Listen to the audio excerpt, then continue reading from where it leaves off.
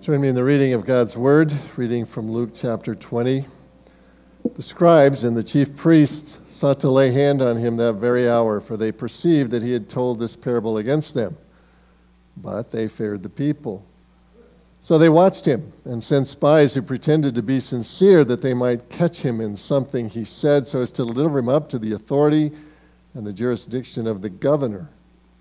So they asked him, "Teacher, we know that you speak and teach rightly and show no partiality and truly teach the way of God.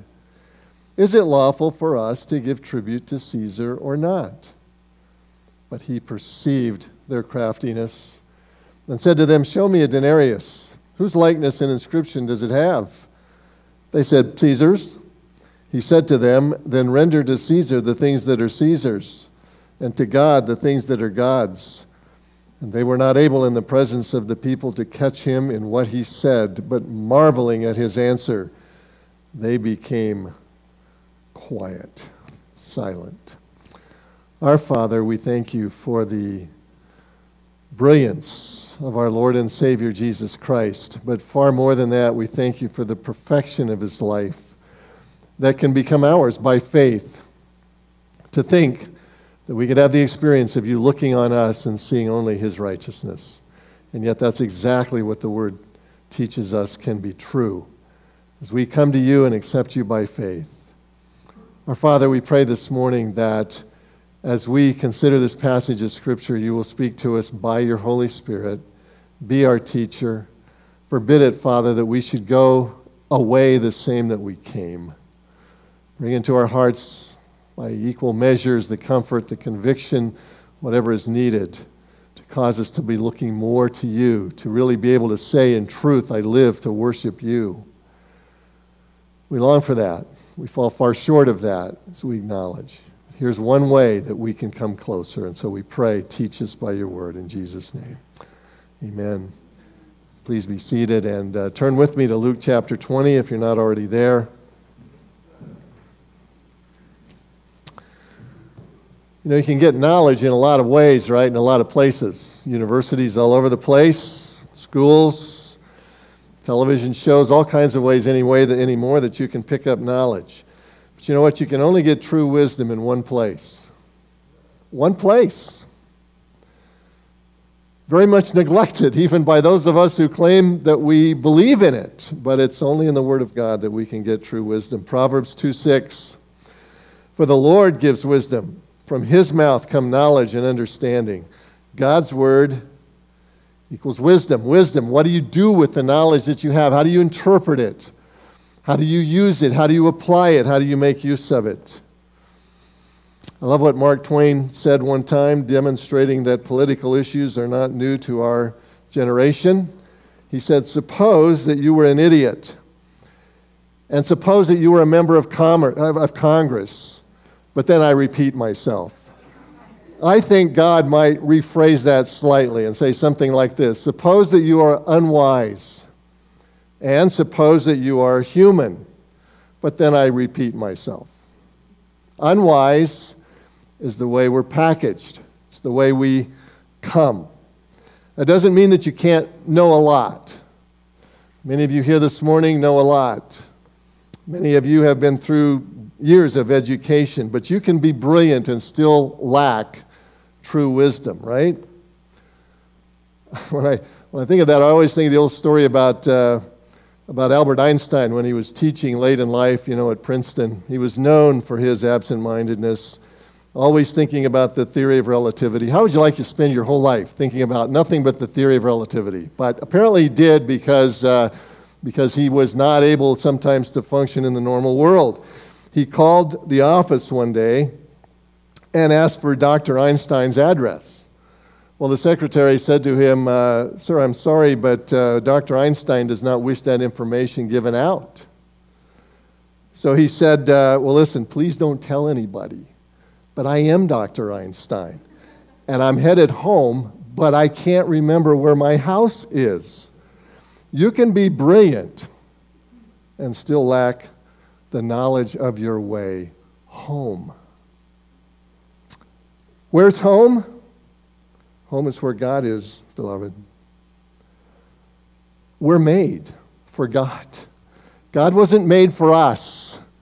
We were made for Him, and we were made to worship Him. We were made to glorify Him. We were made to bring glory to Him. And to the extent that we fall short of that, we not only fall short of our potential, we fall short of the happiness and the satisfaction, the contentment that we could have in life. Home is where God is. That's why the Bible says the fear of the Lord is the beginning of wisdom. Without the relationship that implies, it doesn't matter how many PhDs you have. You're without the wisdom that leads home. This passage is intended to help us find our way. As we saw last week as we began it, we saw that it contrasts two kinds of wisdom, human wisdom and divine wisdom. We saw that during the last week of his life, people are coming at Jesus from all directions. As he is teaching in the temple, the agenda is not always his. His enemies are doing everything they can to discredit him, and so they come flowing at him one after another, trying to find a way to discredit him, desperate to show him up, to make him look bad, to make him say something that would be wrong. But each person who comes and each group who comes goes away shot down in flames like Wile E. Coyote against the Roadrunner, right? Every one of them. His brilliance in this last week of his life is breathtaking. If indeed Jesus was not real, we should be worshiping the person who made this all up. Now, last week we looked at three characteristics of human wisdom. Because we looked at the first part of this passage where the humans are coming against the divine and trying to make their case. And we found that three characteristics of human wisdom are that they deny or disregard sin, downplay that they deify man, and that human wisdom devalues Christ. Today I want to look at the other side of that equation and look at what does divine wisdom look like. This is for all of us, but I especially appeal to those of you who are young people. You're in high school, you're going to be in college one of these days. Understand these characteristics.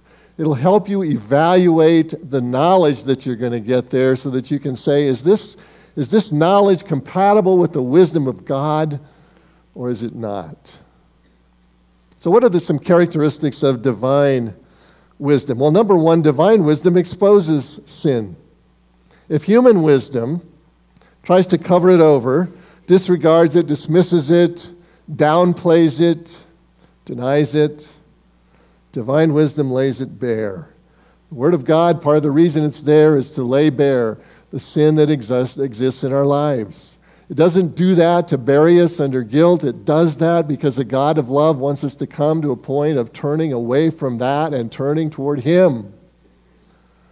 But in this passage, Jesus is brilliant in the way that He exposes the sin of those who are coming against them. These are coming, in this case, because they don't like the way that He has represented them in the parable that He's just told, the parable about the tenants. He's exposed them as those who are destroyers of His message, of God's message, and of God's messengers. He wants them to come to a point of repentance. Instead, they send new companions, hoping to trap Him. And so in verse 21, that says they come and they ask Him, "Teacher, we know that you speak and teach rightly, without partiality, but truly teach the way of God." You can just sense their words dripping with honey, as they try to take Him in. But now comes the trap in verse 22. Is it lawful for us to give tribute to Caesar or not? Now, this is not primarily a question about taxes in general, as is generally represented in this passage of Scripture. Tribute was a very small tax. It consisted of a tax of 1 denarius, meaning 1 day's wage for the average person in that day, 1 denarius per year per male person, as a recompense for allowing the Jewish people to keep the temple open. It was a tax that applied only to the Judeans, those who lived in southern Palestine, did not apply in Galilee in northern Palestine, not where Jesus was from.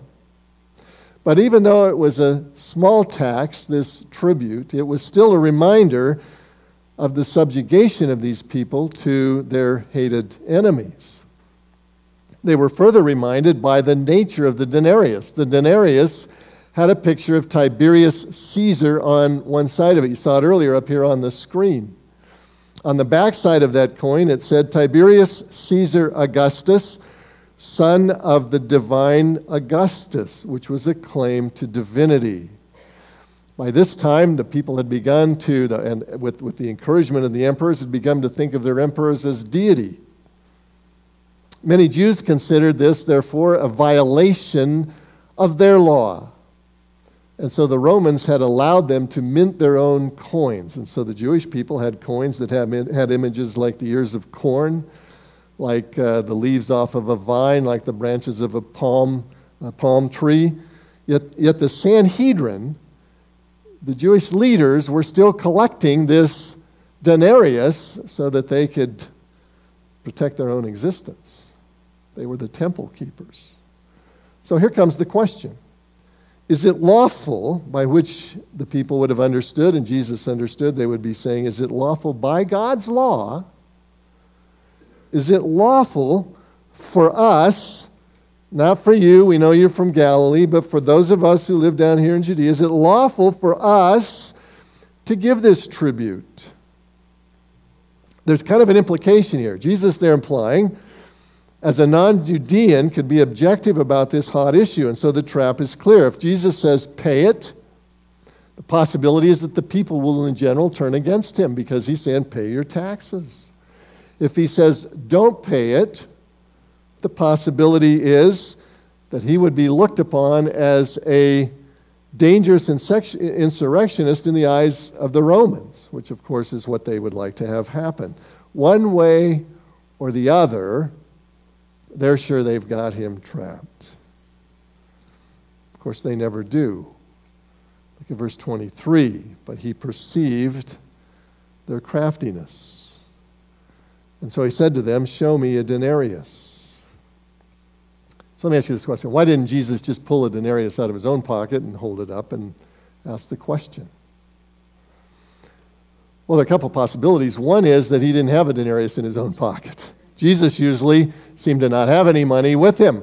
When we few occasions when that seems to happen, he doesn't have any money.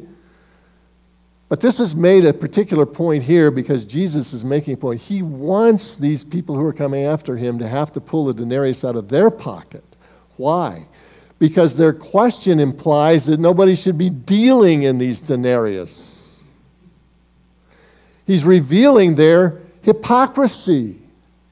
So they pull out a denarius, forgetting that their very question implies they shouldn't be dealing in this kind of currency, and here they are showing that they've got it. They deal in it all the time. He's revealing to the crowd and to them themselves their own hypocrisy. He's revealing sin. He exposes sin. This is what Jesus does, not because he hates these people, but because he wants them to see themselves as God sees them. He's eliciting repentance. Divine wisdom always solicits repentance. Just like in the Garden of Eden, right? Human wisdom caused Adam and Eve to run from God. Divine wisdom called them back to God, back to confession and back to repentance of who they were. This is divine wisdom. You know, one of the greatest obstacles, I think, to saving faith is the denial of who we really are. I mean, it's very hard, even the best of us, to really look at ourselves and acknowledge who we really are from the inside out. We just don't want to see ourselves as God sees us. A few years ago, there was an interesting news report that came out of Southern California where we were at the time. There was a lady named Jill Price who had this very strange disease, rare condition called hyperthymesia. hyperthymesia. I'd never heard of it before. It's a disease that meant that she remembered every single detail of her life from the time of age 14 on. The University of California actually spent 6 years with her evaluating, is this really true? Does she really remember everything? And they would painstakingly go through her memories and then go back and try and check this out with other people, confirming that indeed she remembered everything that she had ever done from the age of 14 on. Now, at one level, that sounds like a good thing, right? And it was. She had a lot of good memories, warm memories of times past. But it turned out that Jill Price lived, because of this condition, a tortured existence. Because why? Because this good woman remembered every wrong thing that she had ever done, every wrong thought that she had ever had. She put it this way. She said, I feel paralyzed and assaulted by bad memories. Peaceful sleep is impossible. Can you imagine going to bed every night and you're just rehearsing your whatever you've done wrong over and over and over again? Wanted so badly to say to her, you can have forgiveness. You don't have to live with this guilt. You can have freedom from this. But you know, it reminded me that a first step to coming to faith in Christ is to recognize who we are, because what's our natural inclination? Our natural inclination is we suppress the truth in unrighteousness. Paul reminds us, words and actions that we don't want to remember. What a gift perfect awareness of sin would be if it drove us to the cross, to the repentance and to the confession and to the forgiveness and the cleansing that's available there, would it not? But that's what the Word of God, the wisdom of God, does. The Word of God is living and powerful and sharper than any two-edged sword, piercing asunder between the soul and spirit to tell us who we really are and then to tell us, but there is a solution to the guilt that plagues you. So human wisdom denies sin. Divine wisdom exposes it. Secondly, this one may surprise you, but divine wisdom esteems man. It esteems man. Perhaps that surprises you, but it's true. While divine wisdom insists on the reality of sin, it still esteems people. It still values them. It still assigns dignity to them, even in their unrepentant state. I mean, of course, the day of accountability is coming. But meantime, God gives man his due in hopes that he will turn to God. You see it here. In this case, Jesus says himself in verse, well, I'll get to that one in a moment, but Jesus himself says in Matthew 5, verses 44 and 45, he says, but I say to you, love your enemies and pray for those who persecute you, so that you may be sons of your Father who is in heaven, for he makes his sun rise on the evil and on the good, and sends rain on the just and on the unjust. God is fair. God values us as human beings, but look how God, through Jesus, even respects a godless emperor in this case. Look at verse 24. Jesus says, show me a denarius. Whose likeness and inscription does it have? They said, Caesar's. He said to them, then render to Caesar the things that are Caesar's. Jesus is not evasive here. Jesus says, pay the tribute. Now, the crowd isn't going to come out against him at this point in time, although within a day or two they will, but they don't now because he's also going to say something else, right? But he doesn't evade the issue. He says, pay the tribute. He duly recognizes human authority, even though, think about this, even though it is embedded in a man who is claiming deity to himself, the emperor. Even though it is embedded in a man who is one of the most licentious, evil, decadent men who ever occupied the position of Caesar. Tiberius was a real case. But Jesus says, render to Caesar the things that are Caesar's. Caesar is also responsible for the relative peace that exists in the world at this point in time. He's responsible for the roads that allow people to come and go. He's responsible for the court system that's set up. And he is responsible for the fact, in this case, that they can have worship in their own temple. So Jesus says, pay the tribute. Matthew 17 lets us know that Jesus paid his taxes. Pay the tribute. What's interesting to me is that those who are naturalists tend to look down upon the Christian view of anything. And yet it is naturalism which denies man of his dignity, insisting that mankind is just a higher level of animal. Divine wisdom sees dignity even in unregenerate people. Divine wisdom sees worth and value in human beings, if for no other reason that they are all made in the image of God, right? You go back to Genesis 1:1, Genesis chapter 1. We're all made in the image of God, and because of that, there is value that attaches to human existence, value that attaches to human existence far above that of any other place in creation, far above that of any animal, far above that of any plant. As important as those things may be, mankind occupies a special place because they are made in the image of God. Furthermore, God has established, although man tries to tear it down, the great principle of authority and submission to create order in human existence. There is the principle of authority and submission that exists in government, that exists in homes, that exists in wherever there is a need for organization, in the church.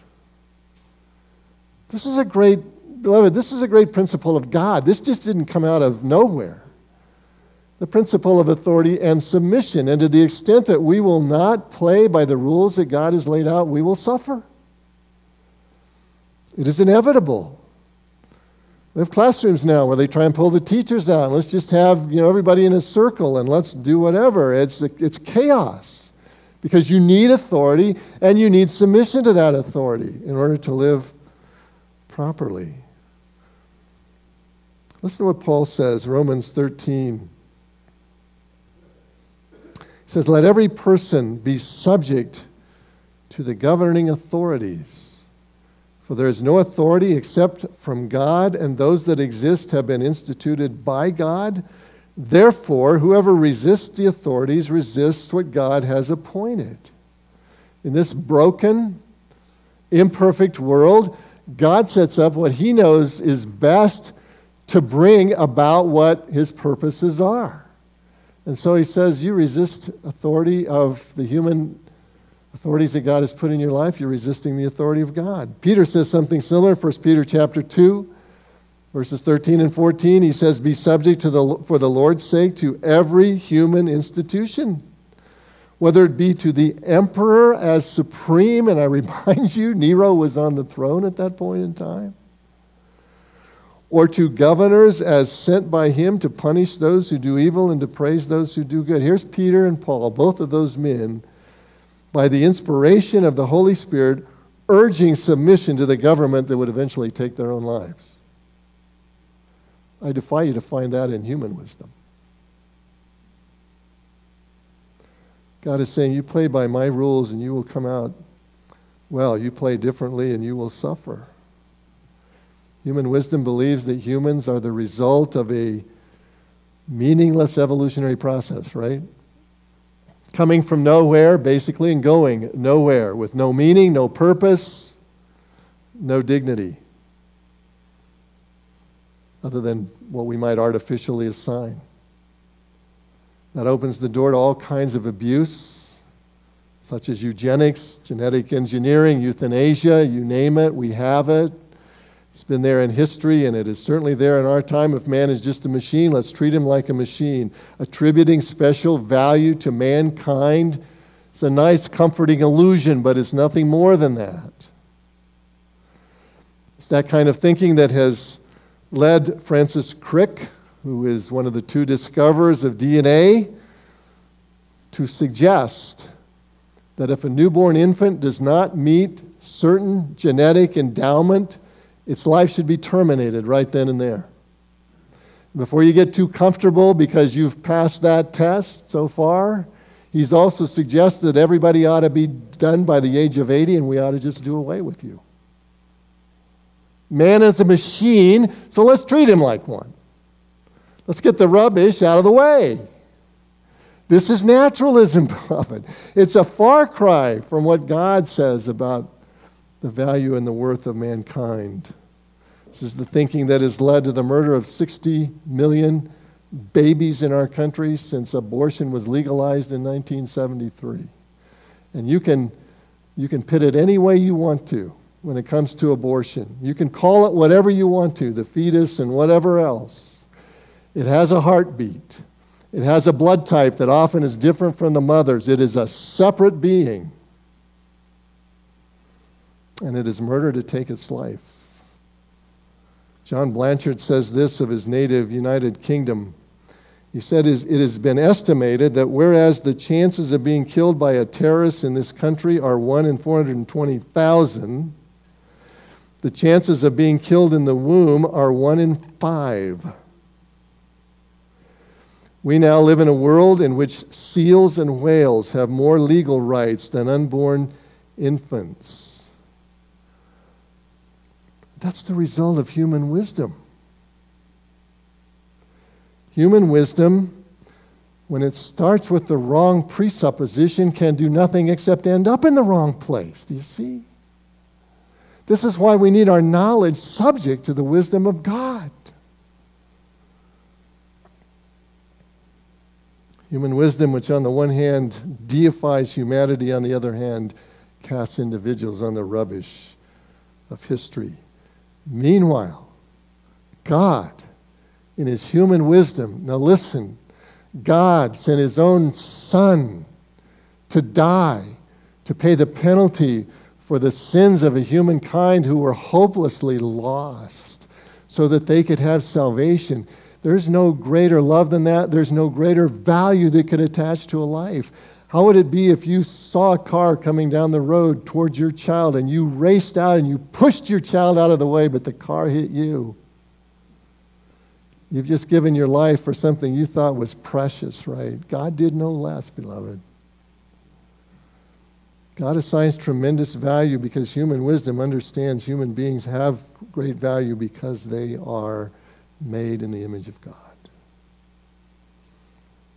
All these other things that would take human life because it's inconvenient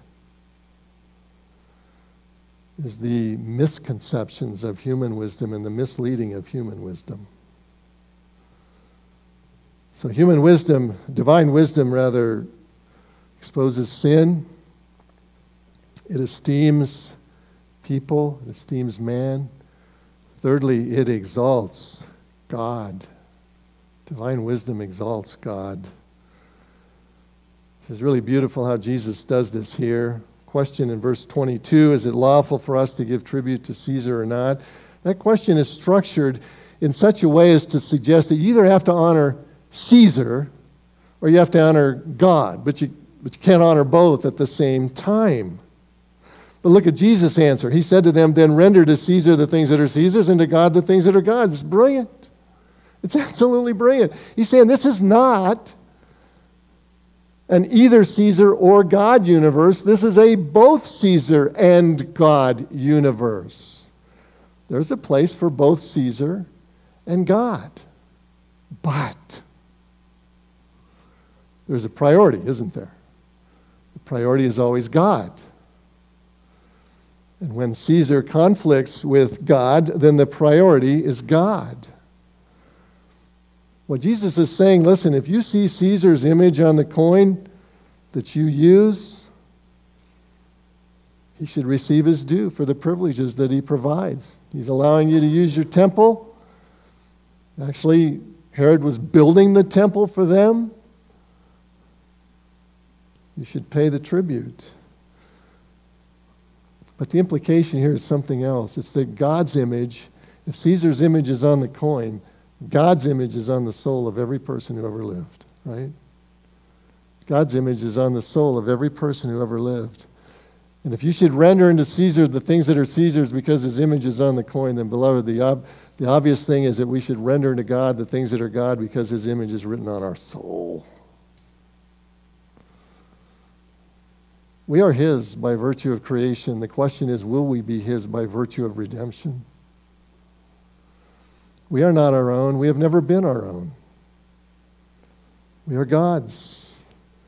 And so he says, render to Caesar the things that are Caesar's, but render to God the things that are God. Here's the implication. Caesar has rights, right? We should render to Caesar the things that are Caesar's, but Caesar's rights are limited. He has no rights in God's domain. The Christian's first and overriding loyalty is to God. Peter says it this way. He says, you guys are aliens. Living in this world, you're like aliens in a foreign land. You're not citizens here anymore. Your citizenship is in heaven, Paul says. That's the rules you ultimately live by. And when the rules of this earth conflict with the rules of heaven, we are duty-bound to obey the rules of heaven, right? Render to Caesar the things that are Caesar's, up to the point where they conflict with God. But then when that happens, God prevails. There are definite limits to what Caesar can ask. There are no limits to what God can ask. For example, a believer must resist authority, whether it's coming from family, church, state, wherever, if it means violating a commandment or the character of God, right? So the government may say it's okay to have your abortion. By the way, some of you here have probably had abortions. You know that God forgives that sin just as he does any sin. But no mistake that it's a sin. We have violated the character of God when we take a life like that. We must resist when asked to do an immoral act, whatever that immoral act is. They're now collecting in some places in our United States the sermons of preachers hoping to identify hate crime, which is basically just the representation of Scripture in order to intimidate and to cause us not to speak Scripture. What must we do? We must obey God. What did Peter say? They arrested him in Acts chapter 4, right, for preaching the gospel and for saying that the Jesus that they had crucified was resurrected. They didn't like that. They said, you quit preaching that. Peter said what? We must obey God rather than man. So when there's a conflict, we must obey God. It's a great battle. It's been going on forever, right? The Apostle John had a young disciple himself in Smyrna. John ended up there in Ephesus and kind of the Asian area and what it was modern-day Turkey, around the 7 churches that were up there in the time of, just after the time of Christ. And he had a young disciple named Polycarp. Well, by 155 AD, Polycarp was now an old man.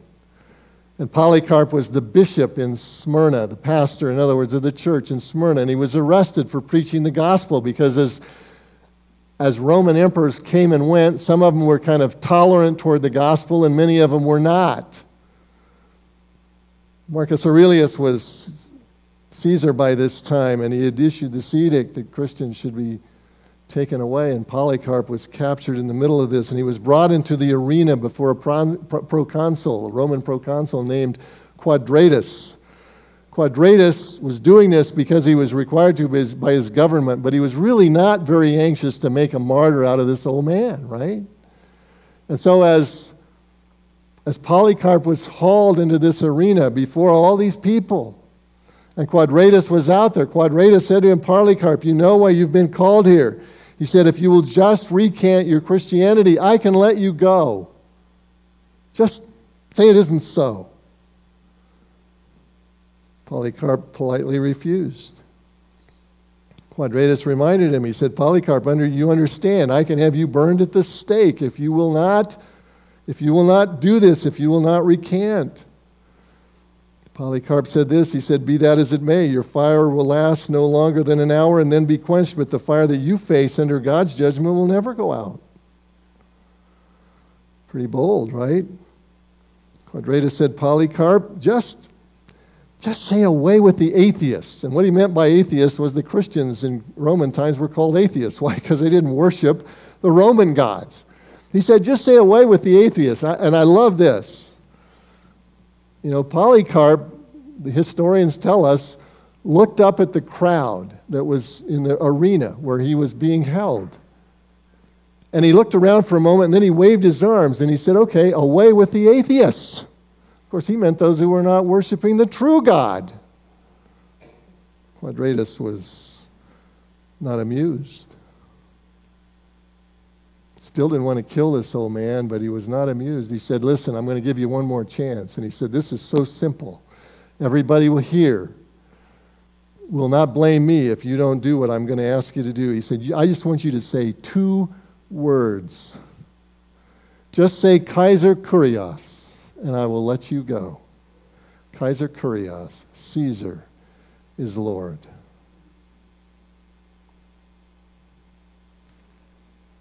The famous answer that Polycarp gave to that was this. He said, for 86 years I have served Christ. In all those 86 years, he has never forsaken me, so how can I forsake him? You know, I wonder, would you have choked out those 2 little words if it was going to save your life? That's a serious question, isn't it? But it's a question, beloved, that we face every day, one way or another in our lives. Is it going to be Kaiser Kurios? Is it going to be Jesus Kurios? Jesus is Lord. Which is it? Polycarp refused. They lit the fire.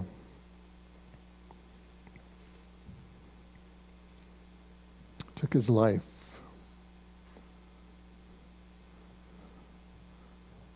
But Polycarp paid the ultimate price in order to gain the ultimate glory, didn't he? His fire was gone. Short time later, he was in glory. Quadratus, unless he somehow, somewhere along the line, came to faith in Christ, faced that everlasting fire. But I think the point for us is this: the decision that he faced in 155 AD is the same decision we face every day of our lives, right? Is it going to be Kaiser Kurios? Are we going to live in accordance with the world's system around us, or are we going to live in accordance with Jesus? Jesus Kurios. Jesus is Lord. Divine wisdom exalts God, beloved, not anything or anyone else. Exalts God. Number 4, fourth thing, divine wisdom exudes authority. It exudes authority. This is a way to live. Jesus always knew who and what he was, didn't he? That breeds confidence. When you know who you are, and when you know what you're about, what your meaning in life is, you can stand when it's tough. You can be the person that God wants you to be. Jesus had that confidence his whole life. Listen to these words from Matthew 7, toward the end of the Sermon on the Mount. It says, when Jesus finished these sayings, the crowds were astonished at his teaching, for he was teaching them as one who had authority and not as their scribes. Why could he do that? Why did he teach with an authority? And, you know, throughout the Bible, throughout the Gospels in the New Testament, you keep finding the crowds were amazed at his authority. Why? Because he was in an absolute and total obedience to the Father. He knew he was doing the will of God. He knew he was living in accordance with divine wisdom, and divine wisdom exudes authority. It knows it has it right. I know people laugh at us and tell us nothing is certain. There's no truth that's true. And in ourselves, we don't have any more truth than anybody else. But this book has the truth. This book is the truth. And so we can stand with certainty of the divine wisdom of God. That's what Jesus was doing. It said, look at verse 26 of Luke 20 there. And they were not able in the presence of the people to catch him in what he said, but marveling at his answer, they became silent. That's his critics that are marveling. They don't know what to do with him. They've never seen anything like it. This group gave up. We'll see next week a new group comes. They were marveling. Why? Because the authority driven by the wisdom of the Word of God is authoritative. You know why? Because it's eternal. It's eternal. It's eternal. The truths in this book are forever. That's why we don't put anything above this book. Not the interpretations of the church, not the wisdom of mankind, not something else. It's the Word. Go to the Word. The Word of God is truth that will live forever. What does Jesus say? Heaven and earth will pass away. My words will not pass away. Immersion in God's Word breeds confidence because it addresses the great issues of life for which human wisdom has no answers. I saw an interview, I don't know, it was a few years ago. There's a little-known pro golfer named Simon Dyson. I'm guessing even if you follow golf, you probably don't know his name. But he had done pretty well on the European tour at the time they interviewed him. And the reporter says, "Is there anything that you fear?" Here's what he said. He said, "Yes, I fear death. I'm in a position now where I can do just about anything I want. Dying would not be good right now." I kind of wondered when dying would be good, but anyway, that was his statement. Dying wouldn't be good right now because I'm enjoying life too much. But dying is never good, right? And yet, beloved, the funeral ambulance is right outside our house, isn't it? It's like the undertaker who signed every letter, eventually yours. You're going to eventually be mine. Because that's what's waiting for all of us. And human wisdom has no answer. None. The answer, you know what the answer of human wisdom is? Get all the gusto you can, because you only go around once. Great, but what do I do when the end has come? Jesus had the answer. He has the words of life. When the crowds are beginning to leave him in John 6, he turns to his disciples and said, "Well, you guys going too? Are you leaving as well?" Remember what Peter said? Peter said, "To whom are we going to go, Lord? You have the words of eternal life. And we have believed and have come to know that you are the Holy One of God." So it's up to us to choose, right? Is it going to be human wisdom or divine wisdom? Where are we going?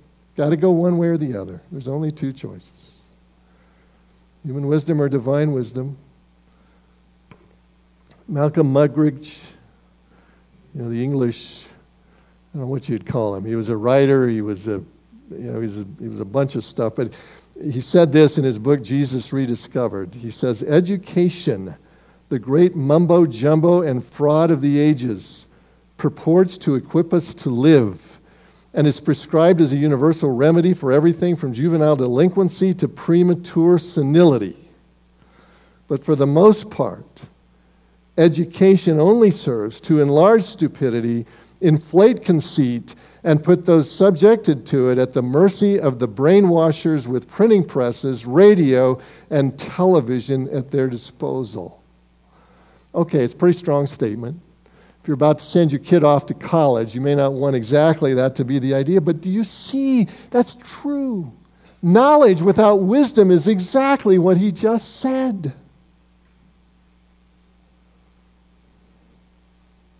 Are you prepared? Are your kids prepared? Do we have wisdom? Is it divine wisdom or is it human wisdom? Let's pray. Father, we thank you for the reminder that the Lord gives wisdom. From his mouth come knowledge and understanding. Only from your mouth. And we have that wisdom and that understanding in your word. The question is, will we pursue it? Will we believe it? Will we live it?